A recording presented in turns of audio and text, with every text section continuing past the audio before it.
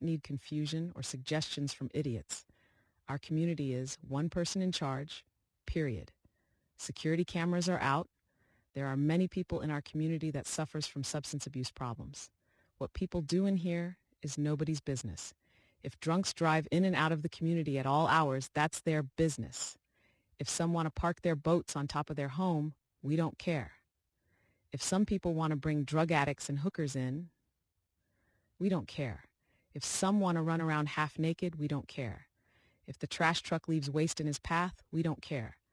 If people want to party in public with open containers, no problem. If some people want to route through other people's stuff in the mailroom, we don't care. If the community is happy with the dirtiest man in Florida fixing the barbecues, we don't care. If the community is happy with filthy gypsies soliciting door to door, we don't care. As long as this narcissist is in charge of every person's life. If the narcissist wants to organize a drunkathon where everyone gets drunk at the same exact time, so be it.